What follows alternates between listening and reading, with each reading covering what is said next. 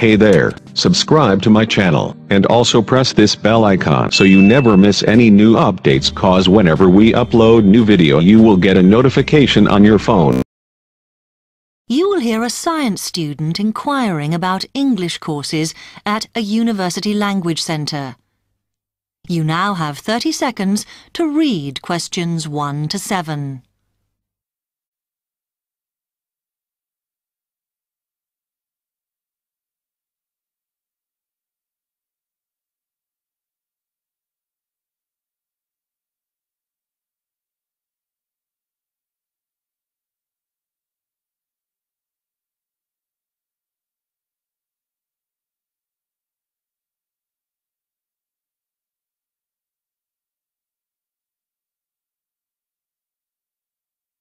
Hi, I've come to ask about the English courses you run for international students. Oh, right.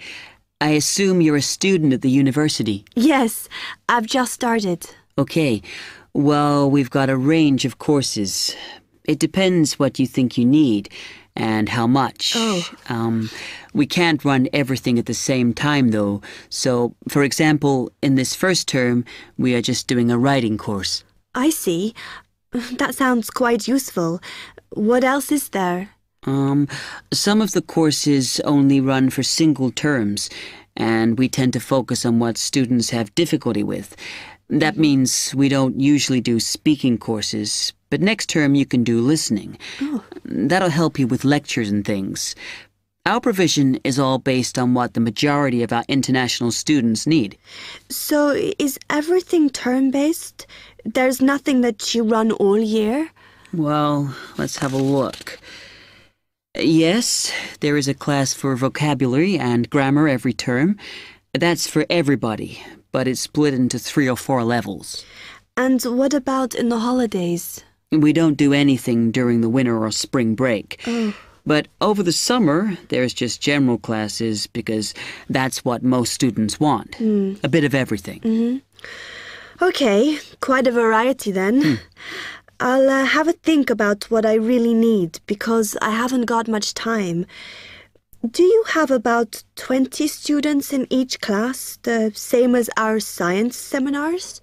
We try to keep it at about 12 and certainly not more than 15. It's important for language classes. They're very different from your normal courses. Right.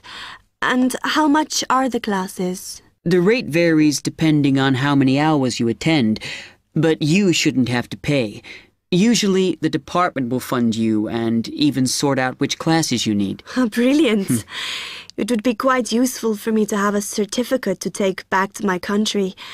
Do you put us in for exams? Yes, but we don't like them to clash with your main course exams in June, so we run them in May. Oh.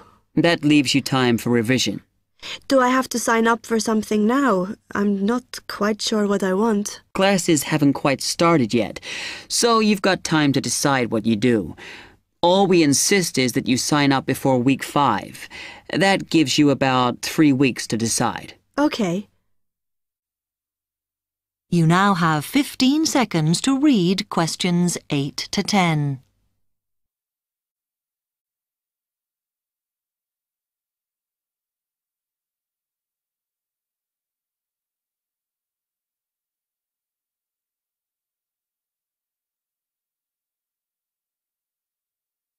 Then, when you've made up your mind, you need to come back here to the administration office to enroll.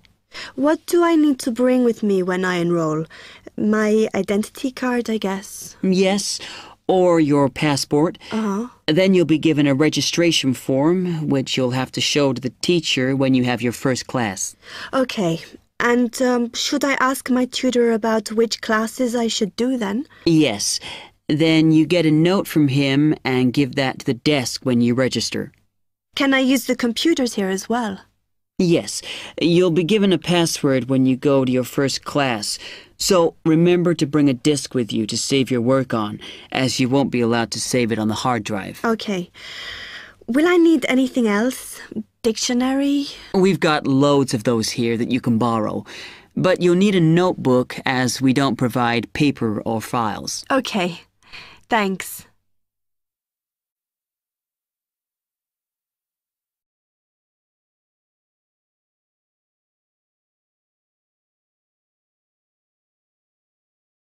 That is the end of part 1. You now have half a minute to check your answers.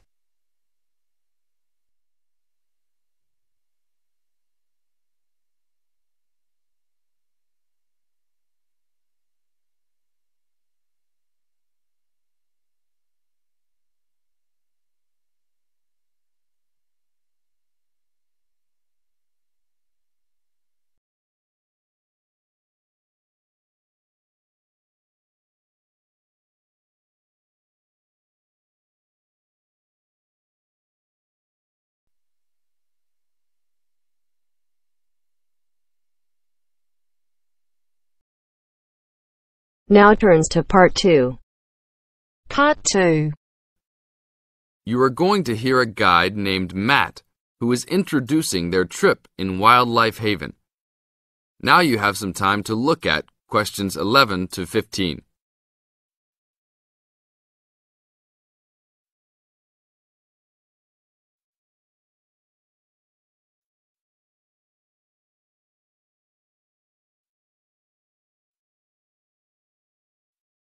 Now listen to the first part of the introduction carefully and answer questions 11 to 15. Well, good morning, everybody. My name's Matt, and I'm one of the 3 guides here at Wildlife Haven. Our job is to make sure that you all have a great time here with us and go home feeling happy and relaxed. As you can see, we're away from the city in a remote area between a national park and the sea. To encourage you to relax, there are no radios or TVs, and the only phones and newspapers are in the office. So, if peace and quiet is what you've come for, this is the place to be.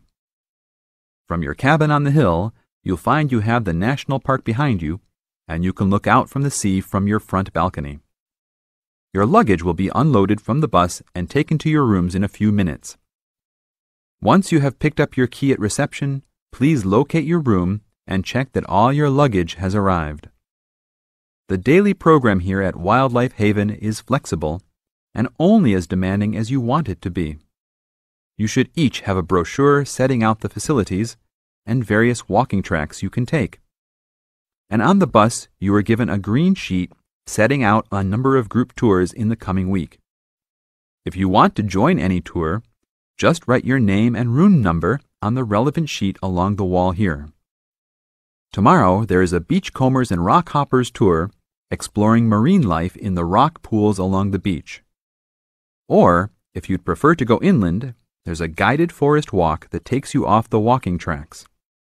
If you want to catch some lunch, you could join the beach fishing expedition. And at night, you'll see there is a moonlight forest walk that leaves each night at 7 p.m.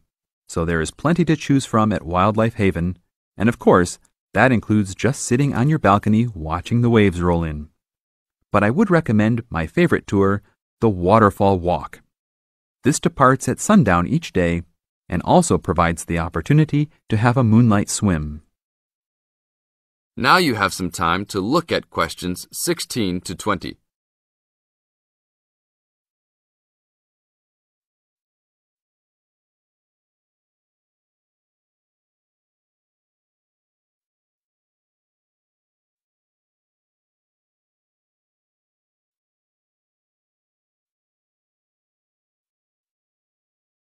In the second part of the introduction, you are going to get some advice from Matt. Listen carefully and answer questions 16 to 20. You've chosen to visit us in January, which is one of our hotter months. And although you may be tempted to wear a minimum of clothing, you should always take precautions against injury, particularly in the national park. This includes sensible footwear. You'd be surprised how many of our guests ignore this advice and end up being sorry. And socks are a good idea too. And even though you might be under trees a lot of the time, it's a good idea to wear a hat in this hot climate. There's no need to be too concerned about walking in the national park, provided you use common sense. It's true that there are poisonous spiders in the park, but they are really more frightened of you than you are likely to be of them. I should also warn you against eating any wild berries. Some are edible, but you should avoid them all. We'll provide all the food you can eat. Well, that's about all for now. Dinner is from 6 to 8 p.m. in this building.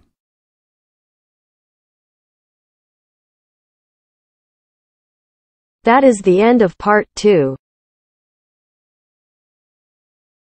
You now have half a minute to check your answers.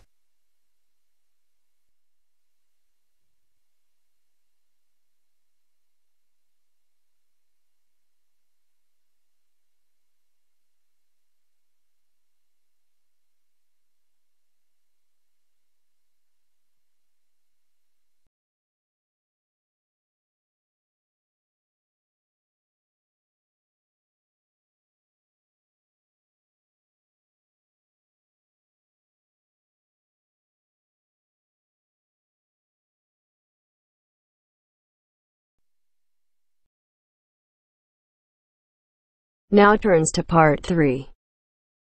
Part 3. To hear a reporter from the New York Times who is presenting a news report prepared by Dion Searcy and Robert Gebeloff on the topic Middle Class Shrinks, further as more fall out instead of climbing up. First, look at questions 21 to 23.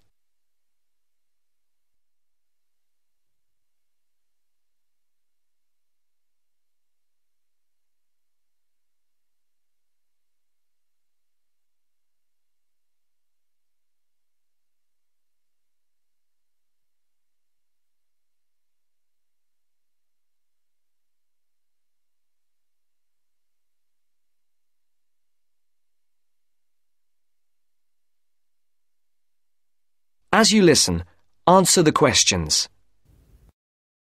The middle class that President Obama identified in his State of the Union speech last week as the foundation of the American economy has been shrinking for almost half a century.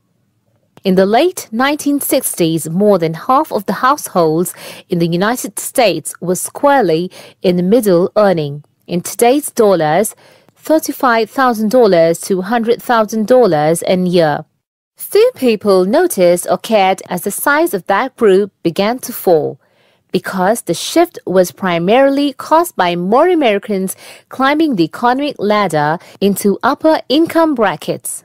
But since 2000, the middle class's share of households has continued to narrow, the main reason being that more people have fallen to the bottom. At the same time, fewer of those in this group fit the traditional image of a married couple with children at home, a gap increasingly filled by the elderly.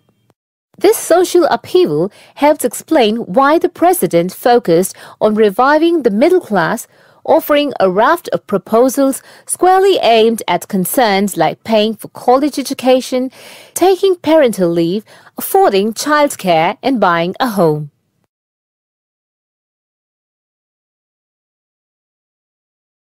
Before the conversation continues, look at questions 24 to 30.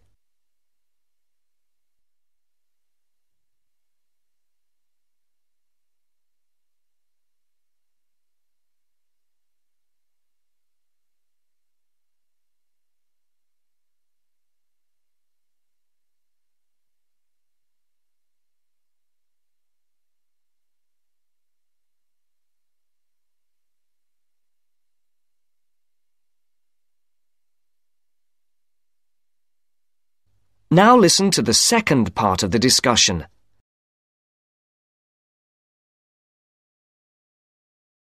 Mr. Obama told Congress and the public, still, regardless of their income, most Americans are identified as middle class.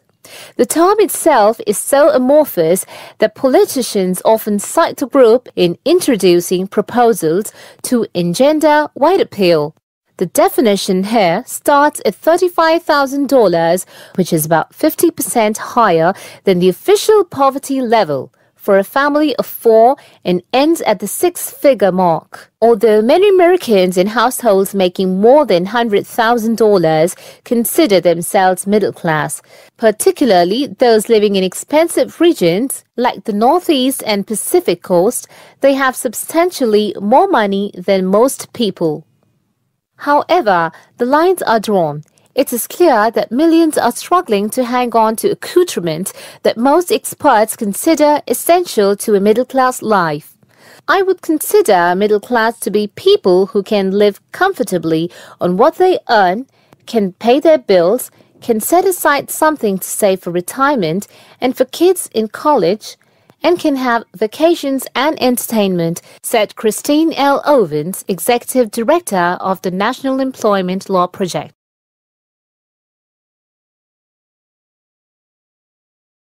That is the end of part 3. You now have half a minute to check your answers.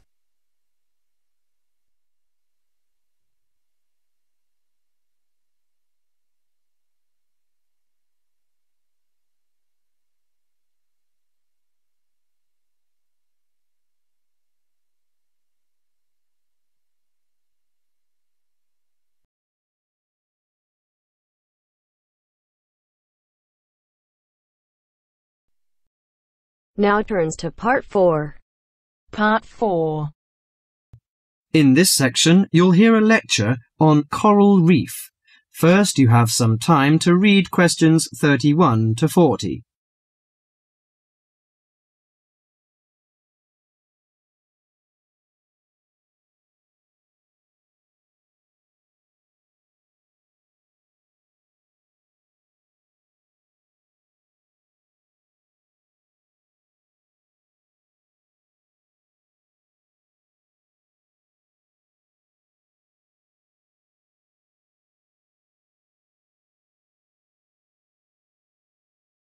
Now listen carefully to the lecture and answer questions 31 to 40.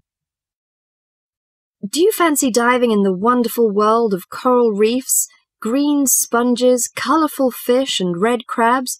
It is a rich garden beneath the waves. But how much do you know about the corals? Are they animals or plants? What are the threats to coral reefs? Today, Mr. Tim Harford, Executive Director of the Coral Reef Alliance, is going to introduce the facts about coral reefs. Good afternoon, everyone. Coral reefs are one of nature's most magnificent creations. It is filled with thousands of unique and valuable plants and animals. Over 1/4 of all marine species depend on healthy coral reefs. Humans also depend on coral reefs. These marine ecosystems are the primary source of food and income for millions of people, a vast repository of valuable chemical compounds and medicines, and a natural wave barrier that protect beaches and coastlines from waves and storms. Coral is actually the exoskeletons of coral polyps. Made from limestone, these skeletons build up over time, forming the reef. New corals are born each April. At a certain hour, on a certain night, mature corals suddenly release clouds of eggs and sperm into the sea. After the fertilized eggs take root on the seafloor, they can grow up to 15 centimeters per year. Coral reefs are present in the waters of over 100 countries. These are warm, 18 to 29 degrees centigrade, shallow, sunny regions primarily between the tropics of Cancer and Capricorn. Only clear, warm salt water can support a coral reef. And because sunlight is crucial to the reef's survival, the water must also be shallow. The algae that grow on coral provide much of the coral's food. In deeper water, algae cannot get the sunlight they need to grow. Most coral reefs are in the tropics because natural conditions there are perfect. In their modern form, coral reefs have thrived on Earth for over 50 million years. In recent years, however, more than 11% of the world's reefs have been lost, with another 16% severely damaged during the El Niño event in 1998. Up to 32% of coral reefs may be destroyed by human activities in the next 30 years if we do not take action now. Corals and coral reefs are extremely sensitive. Slight changes in the reef environment may have detrimental effects on the health of entire coral colonies. These changes may be due to a variety of factors. One of the greatest threats to coral reefs is human expansion or development. As human population increases, So does the harvest of resources from the sea. Due to overfishing, reef fish populations have been greatly decreased in some areas of the world. The removal of large numbers of reef fish has caused the coral reef ecosystems to become unbalanced. As we know, corals are also very popular as decorations. A large amount of the most healthy corals are selected by commercial collectors. They sell the corals to souvenir shops, where a large number of tourists wait to purchase them as decorations or souvenirs. Coral reefs also receive much damage from both commercial and private vessels. The leakage of fuels into the water and the occurrence of spills by large tankers are extremely damaging to local corals. Although much of the coral reef's degradation is directly blamed on human impact, there are several natural disturbances which cause significant damage to coral reefs. The most recognized of these events are hurricanes or typhoons, which bring powerful waves to the tropics. These storm waves cause large corals to break apart and scatter fragments about the reefs. Home to a diverse community of creatures, coral reefs are underwater treasure chests of color and activity. Predators and prey swim and crawl among the coral in nature's never-ending dance of life and death. This lively, fascinating world beneath the waves is just waiting to be explored. That is the end of part 4. You now have half a minute to check your answers.